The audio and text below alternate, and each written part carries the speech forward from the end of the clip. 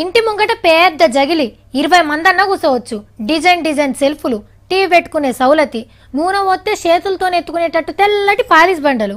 ఇక ఆటో అర్రా ఇటో అర్రా అవి కూడా పెద్దగానే ఉంటాయి. పండగ పబ్బాలకు బిడ్డలు, అల్లుళ్ళు, మన్మన్లు, మన్వరాన్లు వస్తే సపరేట్గా ఒక రూమ్ ఇస్తే అయిపోతుంది. ఇక వంటర్ ఉంటుంది కదా, చూస్తేనే కడుపు నిండుతుంది. బిల్డింగ్ ఎక్కితే ఊరంతా కనబడుతుంది. నీకేంది మస్తు చెప్తావు, అంత మంచి ఇల్లు కట్టాలంటే తక్కువలో తక్కువ 20 లక్షలన్నా కావాలి అని అంటున్నారు కదా. పైసా అవసరం లేదు. ఇంకా అర్థం కాలేదా? డబుల్ బెడ్రూమ్ ఇళ్ళ గురించే నేను చెప్తున్నా. 2 జాగాలల్లో మొత్తం కట్టేసిర్రు. చుట్టుముట్టున్నోళ్ళు ఇక రేపో మాపో ఆ బిల్డింగ్లకు పోతాం అనుకున్నారు. కానీ నోటికాడ బుక్క ఎత్తగొట్టినట్టు ఏమైందో చూడురే. అరే వా, ఖతర్నాకున్నాయిలే డబుల్ బెడ్రూమ్ ఇండ్లు. కానీ ఇంట్లో పబ్లిక్ ఉండరు, కాబోయే డాక్టర్లు ఉంటారు. అంటే మెడికల్ కాలేజీలో చదివేటోళ్ళకి హాస్టల్లో అయినాయి.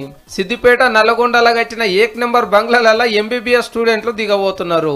అగో ఇదెక్కడి కదరు, గరీబోల కోసం అని కట్టించి గాలకిచ్చుడేంది అని గరం అవుతుండ్రులే.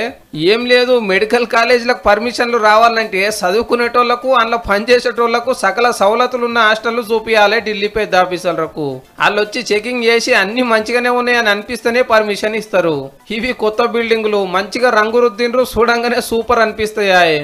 అందుకే మెడికల్ కాలేజీ హాస్టళ్ల కోసం పేదోళ్ళు ఉండాల్సిన డబుల్ బెడ్రూమ్ ఇళ్ళని ఇచ్చేసిండ్రు అన్నట్టు. కానీ 5 ఏళ్ల బట్టి కళ్ళు కాయలు గాయంగా ఈ ఇండ్ల కోసం ఎదురు చూస్తున్నారు సారు జనాలు.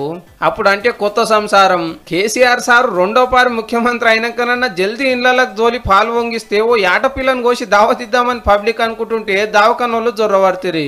కూలన్గమ్మ జాగలేదు, చుట్టం వస్తే కూర్చొని వీళ్ళు కానీ ఈ ఇండ్లకెళ్ళి ఎన్నడు బయట పడతారో ఏమో పోన్రి.